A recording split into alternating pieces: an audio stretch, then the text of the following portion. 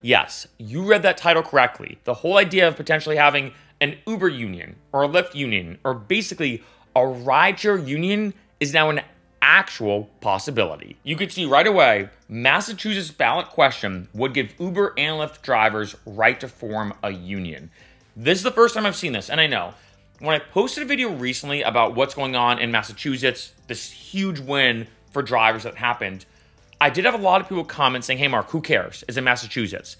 But like I've said, I want to make this very clear in the beginning of this video. When something happens in one state, it usually does cause an inevitable ripple effect around the country because other states are looking at what other states are doing. So I do want to mention that. Even if you're like, Mark, I'm not in Massachusetts, which, of course, that's one state out of 49. Massachusetts has been making big waves, right? So you can see right here, drivers for ride-hailing companies in Massachusetts are pushing ahead with what they describe as a first-of-its-kind ballot question that could win them union rights if approved. This is something I've talked about even last year, and I even got a lot of comments. I brought up the idea of having a union for drivers, and I actually got a lot of comments of people saying, Mark, it's never going to happen. You never know, right? And I think this is a big thing, that there's a landmark settlement, like I just did a video about last month, guaranteeing that Uber drivers and Lyft drivers will earn a minimum pay standard of $32.50 per hour in Massachusetts, among a lot of other things that are mentioned in this article. And going down here, Verrett, president of the Services Employees International Union, said that tens of thousands of Uber and Lyft drivers working in Massachusetts deserve the collective bargaining benefits of unions. This will be the first in the nation, keep that in mind, to establish a union for drivers this way. The group is working on a similar effort in California. So keep in mind, like I said, if you're like, hey, Mark, I'm not in Massachusetts, this is also something that could potentially happen in California or other states. Remember, Massachusetts right now, which kind of came out of nowhere, I'm not going to lie, I feel like is now leading the country in terms of like benefits for drivers.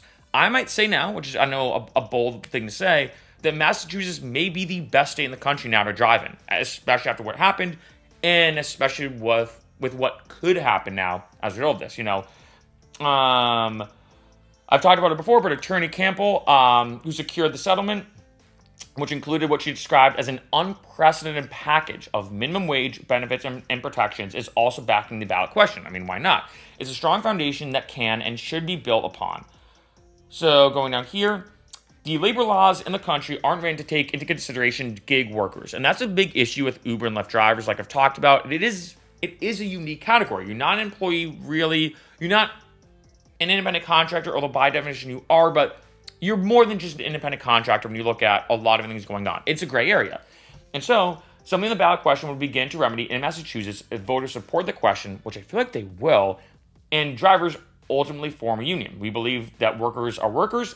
All workers deserve a union, a way to come together with their coworkers to have a say in their livelihood. This is going to be and can be monumental. If I had to guess, obviously who knows what will happen with this ballot, but I could see this being voted for. Honestly, I could see this like going through, right?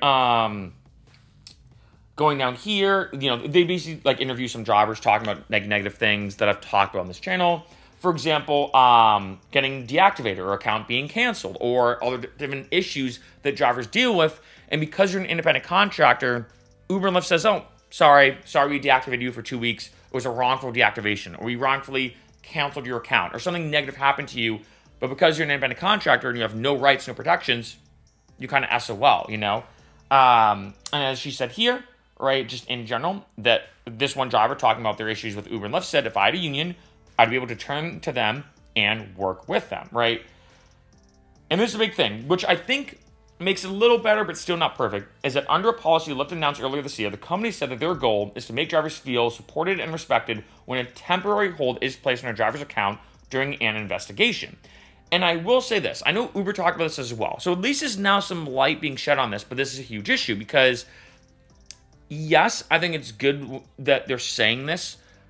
Even still, it's like this tricky situation where, on one end, there are bad drivers out there. There are bad drivers, and there's been reports, and this is, this does happen, where, let's say, drivers are caught driving drunk, and they should get deactivated, of course, right? Like, that should happen. Or drivers attacking passengers, or whatever. That should happen. On the other end, though, it is tricky that, let's say, if, and this happens a lot too, a passenger makes up that the driver is drunk, because they want to get revenge because the passenger was doing something and the driver's like, hey, like, basically it is the passenger's fault, not the driver's fault. Even if the driver's 100% in the right, it is this odd situation that the driver's like, hey, yeah, I got deactivated for 2 weeks. Yeah, they gave me my account back, but now one, that's 2 weeks just gone where I couldn't work. And two, on top of that, now, and I've talked to drivers who said this to me, now there's this odd anxiety every time you go to drive where you pull up the app and you're like, is this going to be the day where I pull it up and this happens again, where I see your account got deactivated again? It's this odd like anxiety that you always now have to worry about, right? And so it is kind of tough to say, right? Going down here, there's obviously some people opposing this, right? This one person, Henry DeGroot, of Boston, has driven for both companies off and on for 5 years, but says the ballot proposal question isn't a fair deal. They said that the question doesn't create a democratic system where all drivers have rights. He said no rights are included in the initiative beyond basic collective bargaining, including details on how dues are spent. You can't have a regular union and not let workers have a vote. And I do kind of agree with that to an extent, but I think at least this is a start. I think that's huge. It's a huge, absolute big start, Because I'm going to skip down here a little bit. The ballot question, if approved, would define active drivers as those who completed more than the median number of rides in the previous 6 months. So that is something to kind of keep in mind. Once a union signs up 5% of active drivers in a bargaining union, it would get a list of all eligible workers and block any other union from being recognized without an election. So there are some technical things that, at first, a Lyft and Uber union sounds amazing, but there are some technical things that I think we'll have to maybe go more into and see what would happen exactly, right? In terms of is this actually going to be a good thing for drivers or a bad thing? But I think the big thing is this, at least going down here, that in a statement after the settlement was announced, Lyft said that the deal resolved a lawsuit that recently went to trial and avoided the need for the ballot initiative campaign this November. Uber also released a statement at the time calling the agreement an example of what independent, flexible work with dignity should look like in the 21st century. So, it seems like Uber and Lyft seems to not be debating this that much, which actually is pretty shocking to me, because this agreement, like I said before, that already happened, that because of this new agreement, like I said, drivers will earn 1 hour of sick pay per every 30 hours worked and up to a maximum of 40 hours per year under the deal. In addition, the two companies will also be required to pay $175 million to the state to resolve allegations that the companies violated Massachusetts wage and hour laws, a substantial majority of which will be distributed to current and former drivers. Again, I think this is huge, right? There's no other way to word that. I think that, like I've said, even last year when I was talking about it, I mentioned this in a bunch of videos last year, which is kind of cool to see that, I said that, I felt like we were in the dark era of Uber and Lyft, if I'd call it that, where drivers are not getting the protection they deserve, wrongful deactivations, getting paid way less. The list goes on and on. I've talked about this in a bajillion videos. And I did say there's got to be a point where I think things swing upwards, where things start to get better. Because when I first started driving years ago, things were pretty good. I think it got worse and worse. The pandemic was a bit of a wrench in the machine, so to speak, where tough to say it was good or bad because it was kind of out of our control with the pandemic. But now that things are kind of back to normal, of course, I think almost things got worse in 2022, 2023. Now, though, in 2024, I think things are now finally on the upswing where people are realizing, especially legislative bodies and departments, being like, wow, drivers are really not getting paid the way they should be being paid and everything. And yes, they are independent contractors, but if you look at a lot of what's going on with them and a lot of the way they're being treated and all this kind of stuff, are they really? And this is why, if you saw what happened, like I just mentioned in a previous video, that basically rideshare drivers now are almost this unique category in between employees and independent contractors, where they're basically independent contractors with benefits. And I think that is a sweet spot. I think that's a good idea. But then on top of that, after what just happened in Massachusetts, which is a landmark thing for ride sharing, like I said, I pretty much call it the biggest news ever for ride sharing, and I generally think that because it's, in my opinion, the biggest step forward for drivers getting more benefits than ever before. Now you have this on top of it. So to me, this makes it a pretty much clear-cut deal. It's tough to say exactly, but that Massachusetts, I think, is probably the best state to drive for in the country right now, which is kind of funny because that's, of course, where I started driving. Now I live in LA, but I was living in Boston. I think this is a huge thing. And again, like I said right in the beginning of this video, I know a lot of people might be watching this, maybe a bit jealous or maybe a bit like, oh man, well, that's good for them, but what about me? Because I don't live in Massachusetts. I think it's only a matter of time that if something like this does happen, if the union does go forward.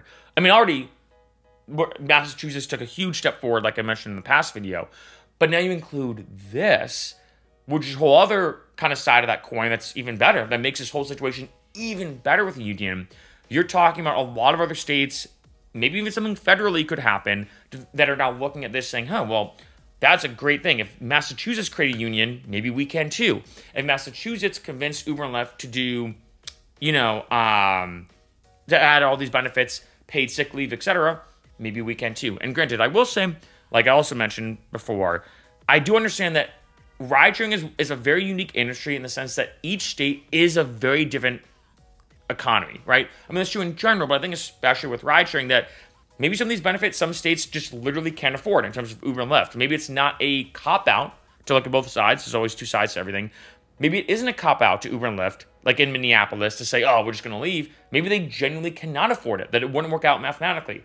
That I genuinely don't know, to be honest, but I think the fact that this is all happening in Massachusetts, it seems like one thing after another is happening for drivers in Massachusetts in a really positive way. Like I said, it's really kind of putting a big step forward for rideshare drivers. And this makes me very kind of excited and also positive, because I feel like in a lot of videos I've talked about, and I said this before, it's tricky when I make these videos because I don't want to make them FUD or fear, uncertainty, and doubt. I don't want to make them, we've all seen YouTube videos of people just rambling on, saying very negative things to create hype or, and all this kind of stuff.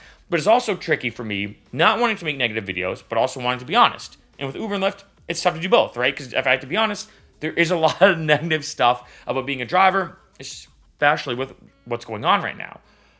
But with this I think the first big breadcrumb, and many more breadcrumbs in my opinion to come, we're going down this path now where I think things are finally on the upswing. And I think now I can finally say, and I think this will not be just the end of this, I think this is the big start for a lot of amazing things to happen for drivers.